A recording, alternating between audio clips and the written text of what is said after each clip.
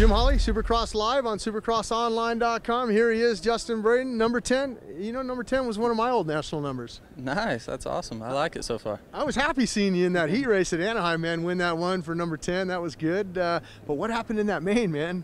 Yeah, like you said, we started off with a bang and got a great start in the heat and won that, which that was exciting. I was confident going into the main, and just a bad start leads to, you know, riding with guys that I shouldn't be riding with and making a lot of mistakes. I ended up crashing twice, so obviously not the result, but there's a lot of things to build on. So we've had a positive week of riding, and look forward to tonight here in Phoenix.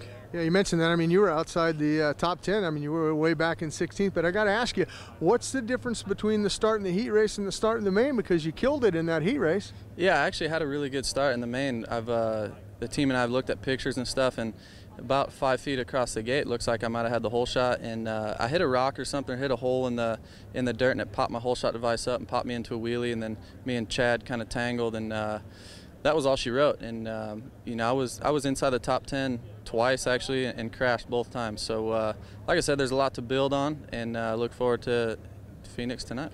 You attribute those two crashes to maybe first race jitters or something, or trying to push too hard, knowing that, man, I won this heat race earlier tonight, I'm back here outside the top 10?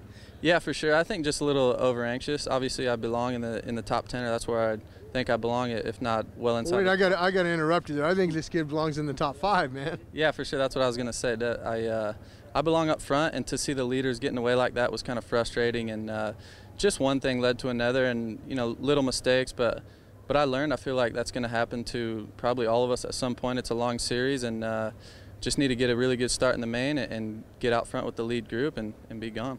All right, you heard it from Justin Brayton. It's round 2. Maybe a little bit of nerves are out of the way, and maybe another heat race win and possibly a podium.